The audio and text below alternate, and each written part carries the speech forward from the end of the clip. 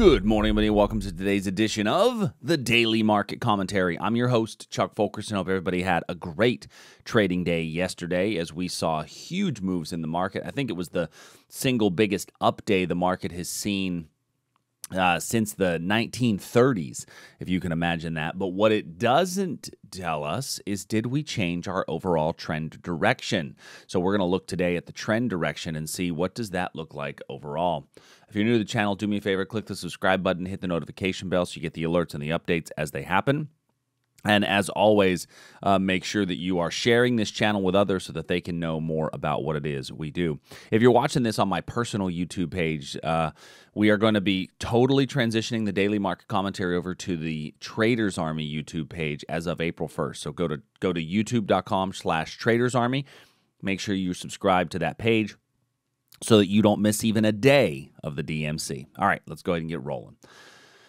The ES this morning, we're up about 20 points. It's continuing to rally, which is less than 1%, which is probably the weakest overnight move I've seen in a while.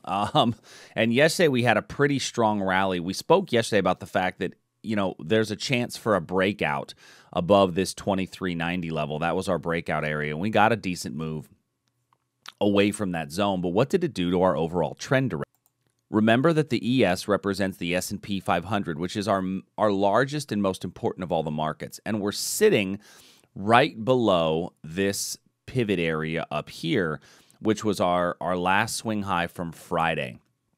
So Friday and into Sunday. Sunday we had our strong gap down, but that limit down that we hit Sunday night has not yet been even come close to retested, and we got a really strong move away from there. We've come back up to this 2,500 level, which is a whole round number, and we're seeing a bit of a pullback from that zone. But looking at where we are on a 4-hour chart, what I see on a 4-hour chart is that we definitely have a nice retracement back up. We do not yet have a higher swing high or a higher swing low. So what does that mean for our trend? It means that our trend is still down. Our trend is down until I get a higher swing high and a higher swing low. And when I look at this on the daily chart, I want to see where's my next daily area of supply. I think there's a chance that we'll continue to trend higher. I think there's a chance that the market will go higher, but I don't think we're gonna stop the overall downward move. I believe that if we get above this 2,500 level, I think that. Now, I'm just looking from a pure daily perspective. I don't want to erase my lines that are from hourly charts. But when I'm looking at it from a pure daily market perspective, I love this wick over wick level here as a short area to re-engage if the markets do come back down. So if we rally up to this wick over wick area that I've got identified right here, that would be a level that I would look at as the stall point, if you will, in these markets. We'd have to be able to get through there, and that is going to be a tough order, and that's about 2750 in the S&P is the midpoint there. The bottom there is about 2709. So, you know, could we pick up another 200 points in the S&P and continue to rally? Yes, absolutely, certainly we could. So what does that mean for today, and what can we look at for today? Well, looking at our hourly chart, certainly this above 2,500 becomes a breakout point provided that I get some basing above this area here. So I would look for quality basing based upon our rules, right? Our rules tell us we need 3 touches, that we need the market to give us some sideways price action before the breakout, and that would be the level that we would see price move from. And if we do move up, you know, your first target might want to be this area here, which was our stopping point from the limit down we had 2 weeks ago. So keep that area there as kind of a first target in your mind, and a second one up in here. And I would, you know, we're in a very fluid situation, right? We've certainly seen that the stimulus aid package was passed. One of the things that I saw a lot yesterday was our VIX, and the fact that our VIX on a daily chart came down throughout the day. Our VIX got much lower throughout the day, but then closed on the high in a very bullish day. And what is the VIX? The VIX is the volatility index, oftentimes called the fear gauge, right? So what we saw was as the market rallied up, option prices fell overall, right? Because this is what's going to oftentimes gauge market prices. So as the market rallied up, option prices fell. But then as it continued to rally up, as the market continued to rally up, option prices continued to gain in value. And so I think that could be a couple things. One, it could be that the supply and the demand of the options continued to rise even though the price rose. And that means that the specialists out there, the market makers, were saying, listen, I don't feel like this is a sustainable rally. And that's my belief.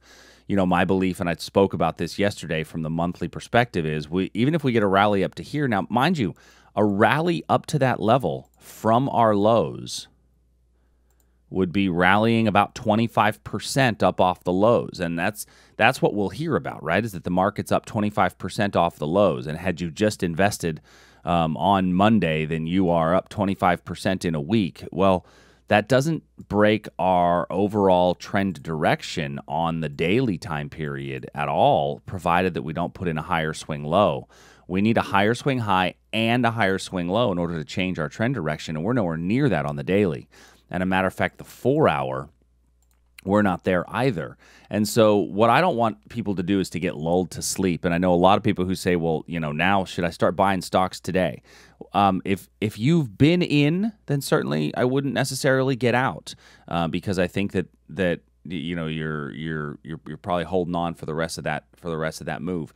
But if you've not been in, then I don't know that it makes sense to try to jump in before you see that move go. And I'm okay missing out on a move up to get long on a rally, to get long on a pullback. I'm okay missing that absolute bottom because I think what happens is we get so caught up in trying to pick the bottom that then we miss the opportunities when the market does give it to us. So that's why I talk about breakouts. And breakouts give me the opportunity to get in as we come back up into here, provided that I get the basing. So hopefully that makes sense to everybody.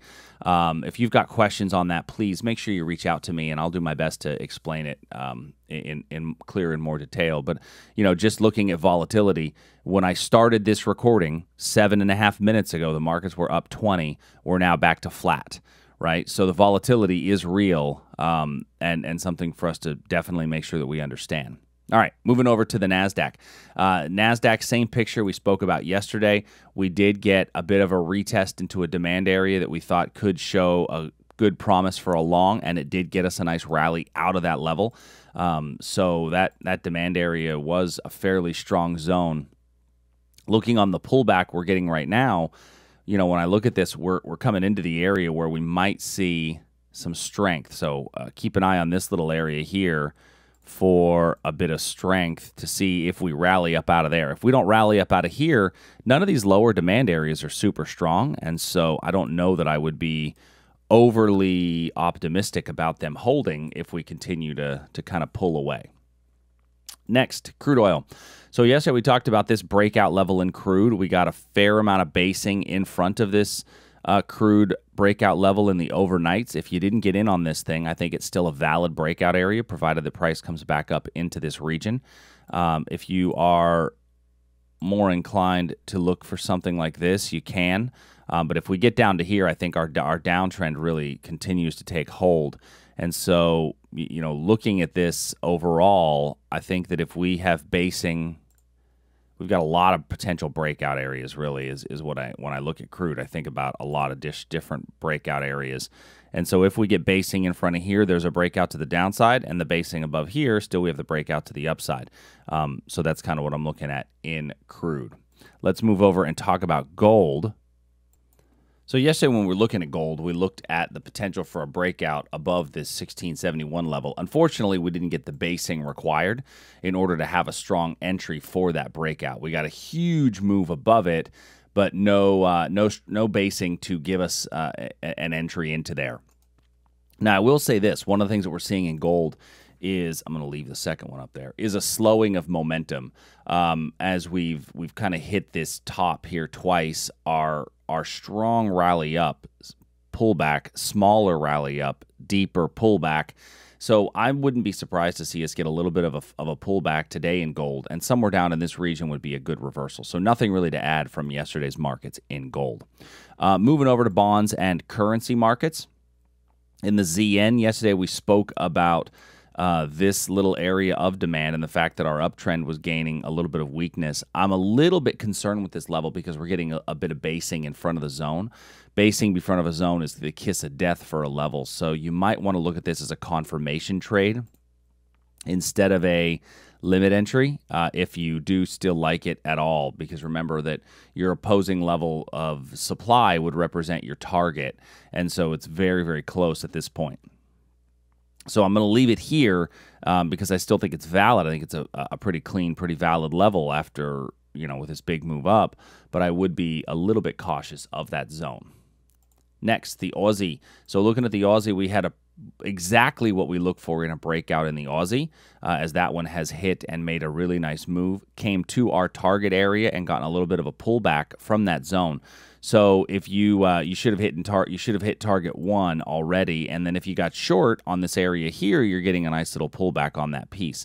That would tell me then that my next area to get long would be a pullback into this region right in here at 59.86.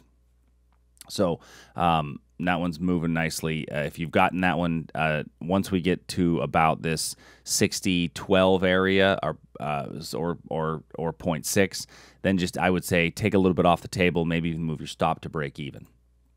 In the euro, so the euro yesterday we were looking at this 15-minute level, and unfortunately on this one we came into the level, but 1, 2, 3, 4, 5, 6 candles later had gone nowhere.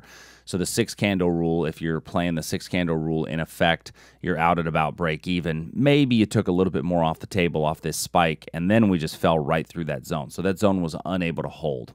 So what am I looking at for today? Well, looking at my 4-hour chart, we are kind of flatlining a little bit, losing a little bit of steam. So I don't have anything new to add today to the euro until the market gives me a definitive movement one way or the other. Technically, our downtrend is still intact, but I want to wait and get some more definitive movement. Canadian dollar getting a little bit of a rally here in the Canadian dollar, but not a huge one as we've come up into this area of supply. We spoke yesterday about all those upper wicks and what all those upper wicks mean as far as weakness coming into there. So I think that we could still see prices break higher, but once again, like the other currencies, I'm just not going to do much on the Canadian dollar today as we're chopping sideways. Great British Pound, very similar picture as well. The difference in the pound versus the others is that we do have a pretty strong move up here. Looks a little bit more like the Aussie than the other two.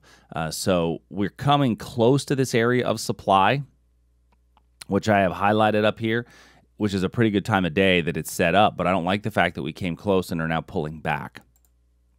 So now what I would do is look to this area here and get rid of the one above me. I think that makes a bit more sense, especially since the fact that on a 4-hour, we have gotten a slightly higher high, roughly the same swing lows, consolidation here kind of basing, but I think that if we get a pullback into this region, we may get a chance to get long. Japanese yen, like the rest of our currency markets, a lot of sideways. I will say this, that we are getting a lot of this price action here. So that's naturally going to be a bearish setup, as typically price would come down from this trade. Not always, but it's definitely the more common of the two setups. So I know I went through the currencies fairly quickly. It's because I spent a bit more time on equities. So if you want to learn a bit more and you have any questions, please, as always, send us an email, support@tradersarmy.com. But remember, this volatility can get tough. I mean, this is we're now 14 minutes into the recording, and the markets were up 20 when I started. They're now down 20. So just keep that in mind as we're looking at our markets every day and seeing how this movement can affect you. So hope you guys have a great day, and I will talk to you tomorrow. Thanks. See ya.